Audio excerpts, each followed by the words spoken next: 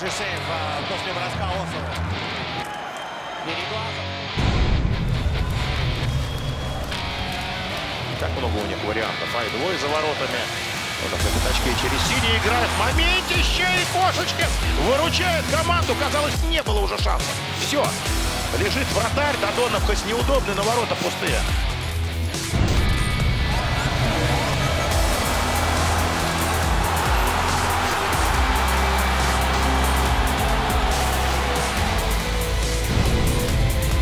Позволил СКА, во-первых, иметь свет. Они не устают оборонять, во-вторых, быстрые контратаки проводить. Гусев сам создал момент, сам бросил, сам полез на добивание.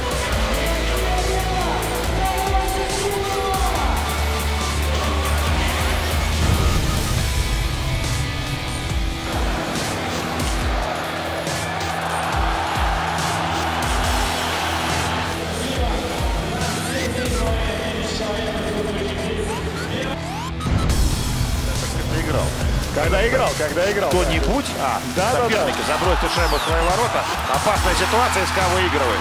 Как только эти мысли посетили Алексея Батюкова, они материализовались немедленно. Немедленно материализовались, и вот мы видим, насколько...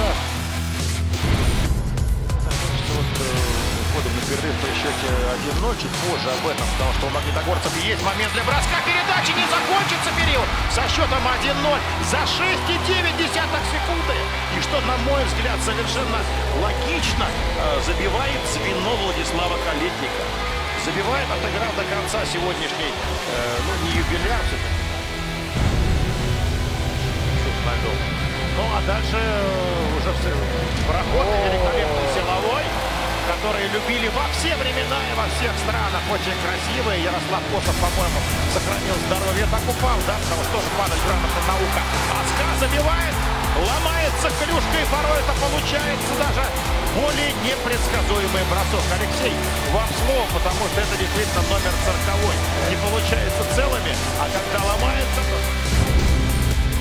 Себя максимум и спасти эту встречу. Додонов обыгрывает защитника. Фантастика! Евгений Додонов. 5-3. Похоже, в этом матче можно ставить точку. Но каков Евгений? Давайте дождемся повтора. Фантастическая шайба. Вот он в личном противостоянии с совладельцем рекорда результативности. Сегодня 2 шайбами Евгений Додонов отметился.